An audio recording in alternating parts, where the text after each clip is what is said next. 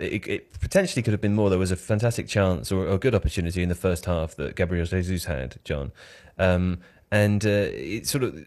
He missed it. It was a headed opportunity. I think if he'd got a head on it, it probably would have gone in, or at least to say the XG for that individual chance probably would have been fairly high. He did get a touch on it, so it should, I think, be registered as an expected.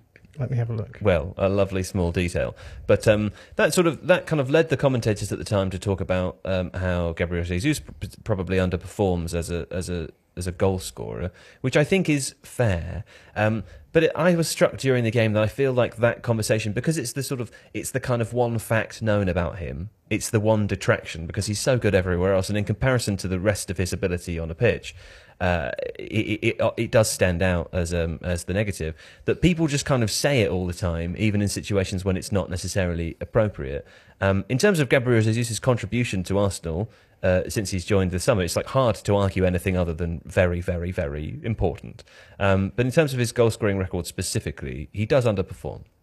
Yeah, largely. I think there's been maybe one season in the last 5 where he's overperformed his expected goals. What do you mean by that? So in terms of explain expected goals. Yeah, what do you mean by the fact that one in the last 5 seasons he's overperformed? Yeah, so obviously every time a player takes a shot, then the stats nerds can generate a probability for that shot to be scored. And that is simply based on a number of different variables. It depends on the model. But what they do is they take thousands and thousands of chances from historical data. They assess, whether or not that goal was scored in that situation. And what you're then trying to do is build a model which can look at a number of variables. So the most important one is shot positioning, right? If you're in front of the goal, you're more likely to score than if you're to the side of the goal, or if you're close to the goal, you're more likely to score than if it's a long way away. There are other variables that are taken into account. So StatsBomb, I know they take like the ball height into account. So if the ball's off the floor, they'll measure how high it is. They'll take into account things like defensive positioning, where the goalkeeper is positioned, etc. And the idea then is that you take all of these data points and you can be fairly confident that, in general, that shot that you've taken would be scored in a certain percentage time. But what you can do is you can then aggregate all of those chances that Gabriel Jesus had, add them all up and say, the average player would expect them to score. Yeah, you'd more. expect them to score.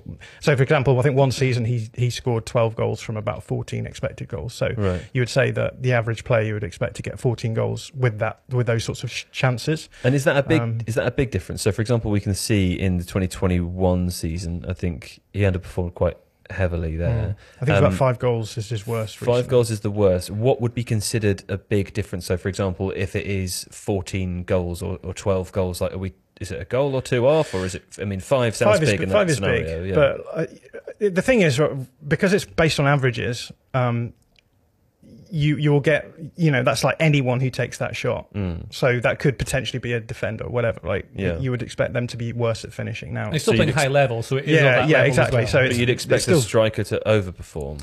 You would expect a player who you consider to be a good finisher to overperform. Right. Now, the thing that it's important to note is that actually the biggest skill often for strikers is getting into the right place to generate good chances. So the fact that Gabriel Jesus is able to generate the amounts of expected goals that he gets is a good sign. The fact that he slightly underperforms historically just suggests he may be not quite so good as a finisher. But someone like Messi will historically overperform his expected goals. We should probably look at the numbers for that, so that we. Last season he's underperforming. So people say he didn't play very well last season. He got 6 goals in the league. His XG was about 11.3. I think I'm right. I did it in the video. So that's a massive underperformance from Messi, especially. Obviously, quite high numbers for the amount of games he played in the new club and all the circumstances that Messi had. But he was hitting the post a lot, or just missing shots. It just wasn't quite happening for him, which is why he underperformed. Whereas players like Harry Kane always score over their XG. Yeah. It's one of the big reasons that Spurs have done so well in recent seasons is that him and Son have overperformed their XG constantly. So Spurs have always been overperforming, and when those players aren't totally on form, that's when they drop down to being below Champions League level. It's what they've really had. Right. Liverpool, the season they won the league, over their XG. Jesus, I mean, if you look at... It was pretty massive, wasn't it, that overperformance, the Liverpool season, for goals scored, and especially towards the end of the season as well. Again, I covered that in a video on Tifo IRL if you want to have a look at what's actually happened to Liverpool, it's called. Now, with Jesus, like, so the most goals he's ever scored in a season, in a league season, is 14 goals in 1920 for Man City. It's the most he scored. I think he played for the middle an awful lot that season. And for Man City, you're going to score loads. Raheem Sterling scores loads for Man City because he gets lots of chances in high value areas. Yeah. But apart from that, he's never really, like, he's generally played in the wide areas because he's better suited to being like, Guardiola's called him the best defensive presser. I can't remember what the exact phrase was, but the best like pressing forward in the world because he's able to attract players. Against Real Madrid in the Champions League once, he played wide left. It was also a wing back, also a forward.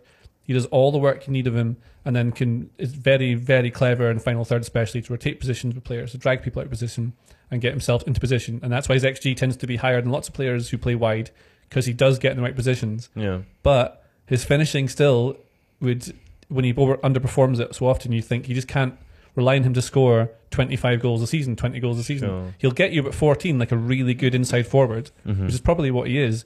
But you want to play him through the middle because he can also lead that press and do certain things that other players can't. I mean, maybe the same as like Bobby Firmino, who can play through the middle as a central forward, but you don't think of him as a striker because he's not. He's better suited to be a bit deeper, and he sometimes goes into wide areas as well. And Jesus is maybe similar. And I think Arsenal going to the window, they said they'd like to be able to invest because they want to take advantage of this huge position they're in. And I think they look at someone who can do the defensive work, but also give them something in front of goal that can get them just the extra bit that they lack. Because Nketiah, I think, seems to lack that as well. The real clinical nature that you need to finish it. And you look at Liverpool identified a need to have a striker who scored goals. They got Nunez in, and City obviously got Haaland, which is a different kind of style of player to what they've got, but it gives you. They want themselves something. a Robin van Persie. Yeah, well, I don't know. There's loads of players. I mean, that boy at Benfica we talked about earlier, Gonçalo Ramos, might be a half decent effort, and then you've got Benjamin Sesko, but he's going to Leipzig, isn't he?